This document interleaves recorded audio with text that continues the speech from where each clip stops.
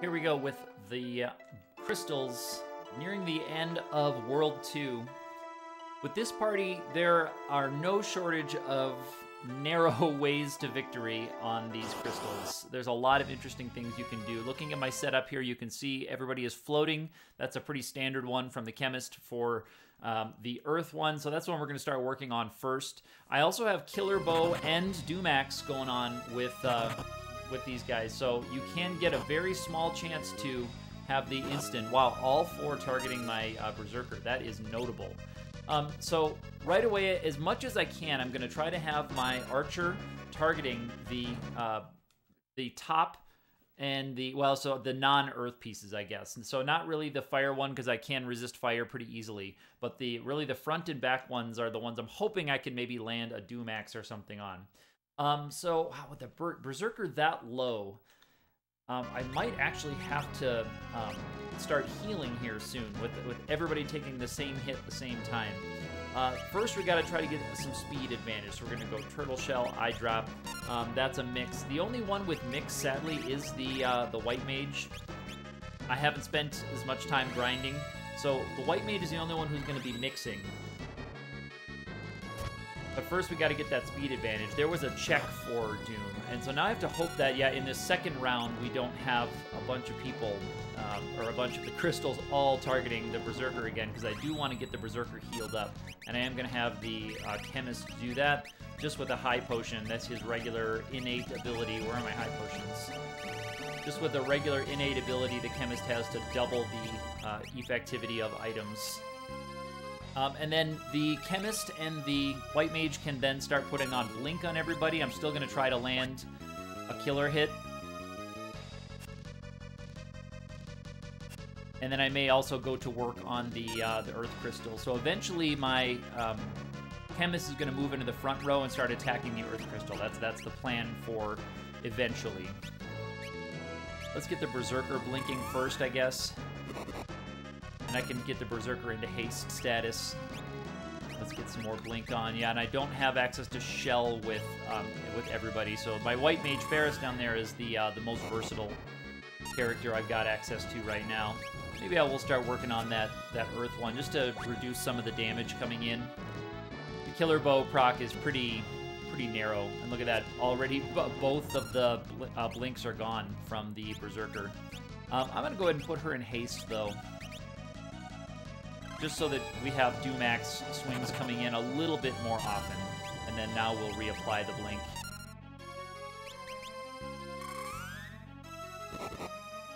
One of the ways you can win this battle is just by sitting back, and even with just one Berserker, but having access to the Archer as well is good.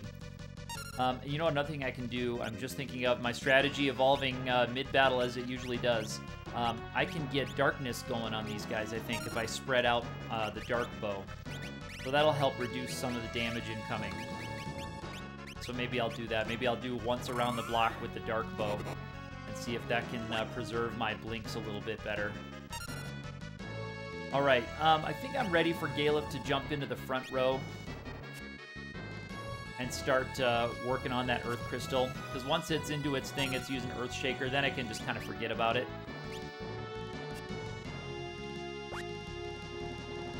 And I don't know how easy it is to apply darkness status on all of these guys, but we'll see if we can get it to stick. Alright, so there's a fresh blink for her. Let's get a fresh blink on Galef. So if we can get darkness to stick on... Ooh, there is Doom proc on one of the crystals that I needed to happen on. That is really good, actually. That is really good. I absolutely needed that. Okay, so we've gone once around the block with the Darkness Bow. That's going to be part of my strategy for the end game here. The other one, I might as well do it now. I'm going to put Resist Fire onto my characters so that we can take advantage of the Fire Crystal on top. So that's Ether. Right, nope, that's Elixir. Ether and Eye Drop. So we're going to go down the list. Ether, Eye Drop. 1, 2, 3, 4. Try to get some better dances here than just the Charm Dance.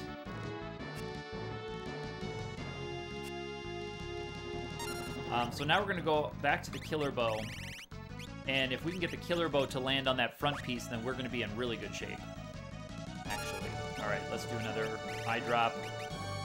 Ether on the Zerk. This is going to be rather expensive on the ethers, but you can also use Drain Kiss to suck a whole bunch of HP out of these guys. But I wanted to preserve as many turtle shells as I could, because grinding for turtle shells with this party is not super easy.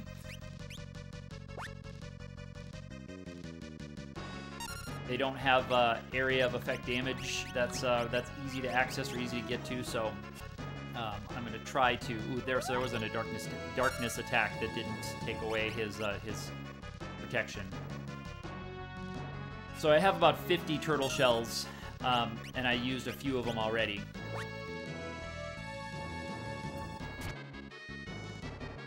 So after resist fires on everybody, I will start casting Shell. And Shell will help just in case I take one of the magic attacks from the front piece, the Aqua Breath. Pretty soon I'm gonna have to start healing it if I really want to seriously avoid it. I will have to start healing it, or yeah, maybe I'll do a Cure 3 on that front piece. There we go. Cool, nice dodge, thank you. I wasn't sure how much damage that front piece had taken, and I don't have Shell on yet. With Shell, my characters should be able to survive. And actually, I don't know if I put Resist Fire on Ferris. Maybe I did already, that might be an error, but I got a little sidetracked there. A little nervous about that front crystal.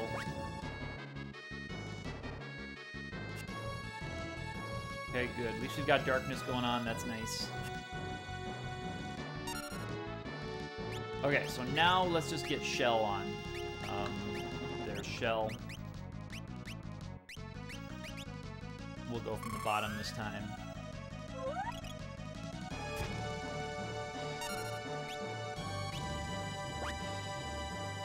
And that Killer Bow, I'm hoping gets a good proc there. We're gonna just keep working on the Earth Crystal here. Once we get the Earth Crystal into its thing, I can pretty much ignore it. Then we can start working on the Fire Crystal, because the Fire Crystal with Resist Fire will be healing us all the time. So we can hope to get a good thing of the Fire Crystal healing us, as the other one is hitting us with the Water Spell. Aqua Breath. I keep getting that wrong. All right. I get a little... Oh, there's a Killer Bow hit. Nice.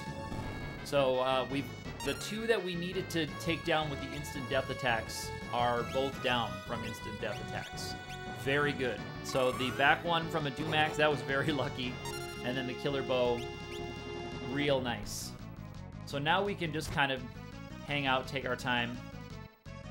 Okay, so Earthshaker is trying Earthshaker, so I'll start working on the Fire Crystal now with the Killer Bow, because the Earthshaker one is going to do literally nothing.